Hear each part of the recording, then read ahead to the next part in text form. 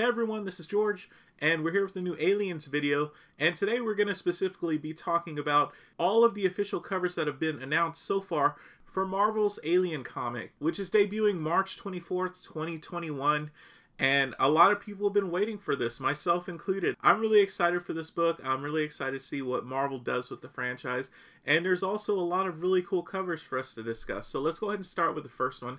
So the first cover we're getting is from illustrator In Hyuk Lee. Hopefully I'm pronouncing that correctly. It is the standard cover. It looks really nice. It's interesting. You can tell that it's a xenomorph, but there's also a lot of differences in this image. And this cover has three different covers. There's the standard cover, there's the premiere variant, and then there's the virgin cover. And so of all the covers on here, this is actually one of my favorites. I really like how it looks. Even though I feel like there's differences from like the original xenomorph design, this still looks really good to me, and I'm interested to see if this is a new type of xenomorph or if this is the illustrator's own interpretation. Because in comics, illustrators, you know, they have their own style, they have their own interpretations. Marvel might have said, hey, you know, it could be a little bit different. We just want the core image there. And I think he nailed it if that was what they wanted. If they wanted the core image to be there, but make it a little bit different, then I think he nailed it. But it looks really good. It's very striking. And for me, this is a cover I really want to get. So the next cover that we're getting is a variant cover from illustrator Ron Lim. And for me, it makes me think of the alien from Alien 3 for some reason, not sure why. And here we get this solitary xenomorph just emerging from this entrance. And it's very clean and I like it a lot. And the next cover we have is from illustrator Miko Suyan. Hopefully I'm pronouncing that correctly. But it looks really cool. This one's just really striking to me, with the xenomorph just kind of all-encompassing, taking over this planet and this cover, and it just looks really good. This one looks very much to me like the original xenomorph design. It's just a really nice illustration focusing on the xenomorph, and I like it a lot. And that one also has a virgin variant to go along with it. And the next cover is from the interior illustrator Salvador Larroca, and it's a really striking image of an alien. And to me, it just looks like it's sticking the finger to us, but with its tail. Like, this xenomorph does not look like it's in the mood to play around with anybody, and it looks very intimidating. And something that I noticed here that's kind of different from the other Aliens covers is that the logo coloring is red here, and on the other covers it's white. So that's just that minor detail that's slightly different, but still really cool. But yeah, this is another really nice cover. And the next cover we're going to discuss is from illustrator Ryan Brown, and it's just a really creepy looking xenomorph. And you see the xenomorph there just kind of hunched over, looking very creepy, like it's up to no good. And it's just a really cool cover. This is actually one of my favorite covers, and this one also has a virgin variant to go along with it. And this next cover I think is going to be one that a lot of fans are going to want to track down. This is a really cool Greg Horn cover, and you just see the xenomorph there springing into an attack. It's a really nice cover, and I like the design of the cover. It looks really nice. And this is definitely one that if I see it on the shelf, I'm going to pick it up. And another cover that I think a lot of comic book fans are going to be interested in is this David Finch cover. David Finch is one of the top superstar illustrators in the industry. He's worked at Marvel and DC, and he's done a lot of iconic artwork. So to me, this illustration of the alien looks very iconic. I like this image a lot, and to me it's very reminiscent of the classic xenomorph design, which I think a lot of fans will like too. And the next cover is a really fun but creepy alien cover from illustrator Scotty Young, one of my favorite illustrators. I love his illustrations that really capture like childlike imagery, and even though this looks like a funny cover, I'm pretty sure whoever's inside of that suit is about to have a bad time as soon as that secondary jaw comes down on him. It's a really fun, kind of cute, but creepy cover that I like a lot. The next cover is from illustrator Todd Nyok, and this one is a super close-up image of a xenomorph with its secondary mouth extended. And what's really cool about this image is you kind of see like the human skull outline inside of the alien dome. This is another really nice cover. And the next cover has three different cover images. These are from illustrator Clayton Crane, and I think the alien in this image looks really striking. You can see that there are some differences, and it's not like the traditional xenomorph, but it looks really cool, and it looks very terrifying. As you can see on that poor Colonial Marine's face, This alien looks monstrous, and that's what I really like about this cover. This one has 3 different covers.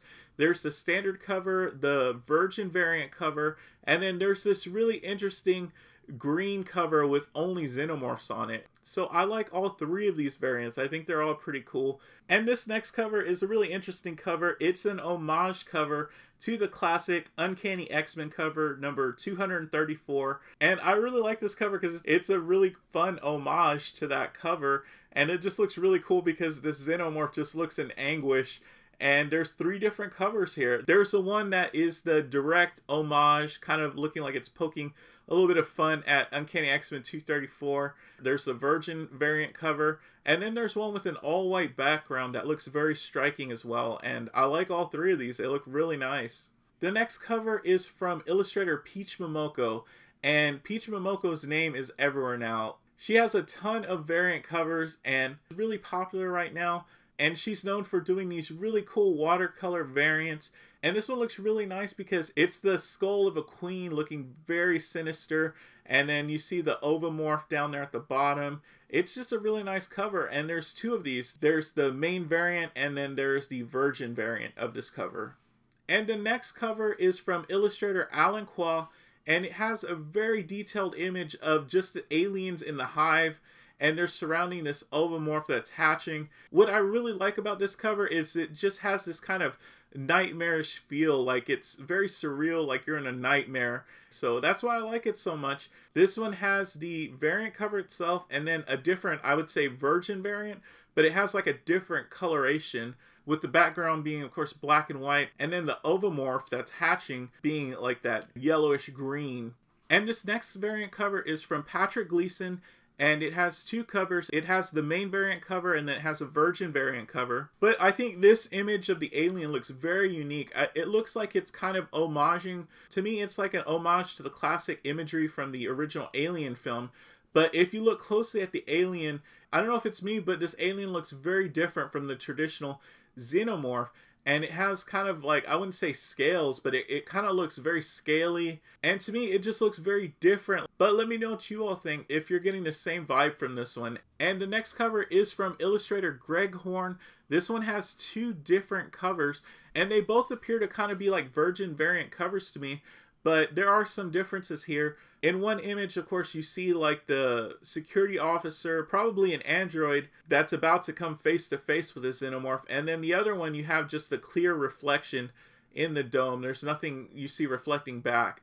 So this is also a really cool cover, very detailed, especially around the mouth area. You see a lot of details there, and it just looks really nice. And this next cover is just the blank cover variant.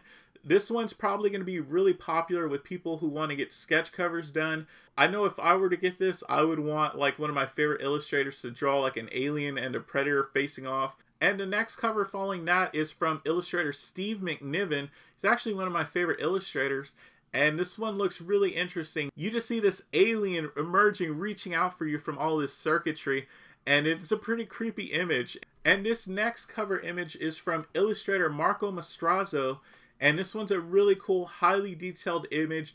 This xenomorph has definitely killed a lot of humans, as evidenced by all of those skulls down there. You'd think it's a predator collecting trophies, but I like how detailed this image is, and it just looks very visceral. This alien looks like it's ready for anything, and it's a really nice image. And the final cover is the No One Can Hear You Scream variant, and it's in this hazy green color. And you see like stars in the background. This one, for whatever reason, just really reminds me of the original Alien film, especially with that quote. So that's it for these covers. I mean, there's a lot of really great stuff here.